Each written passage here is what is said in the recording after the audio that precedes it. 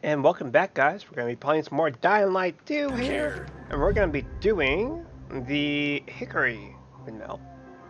So, unfortunately, I was not able to do this windmill, the Melalanga Windmill.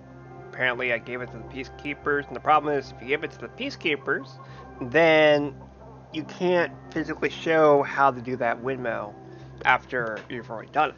Because they've completely changed how it's set up.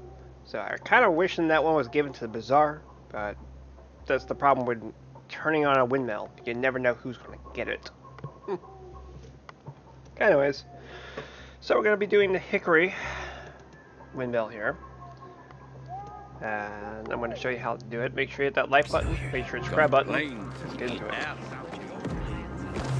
So you're going to need stamina for this one. You'll see why here in a second. Hold your space bar or your line button and just do this. Just hang on. That right there, that's where you want to jump to.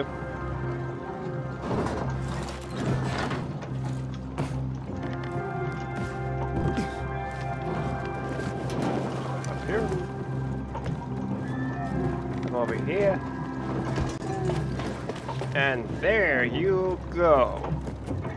Like that right there, and boom, you have a windmill. It's not that hard.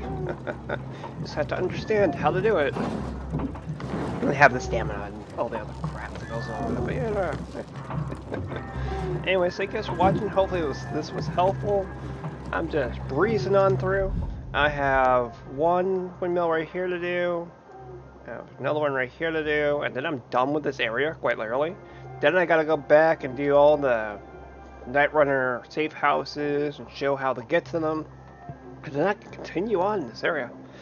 I don't know, I'm just gonna snoop around this area. I want to try to get over here. I don't think I can get over here, but I want to try. Anyways, make sure you hit that like button, make sure you subscribe button. I'll see you guys again soon.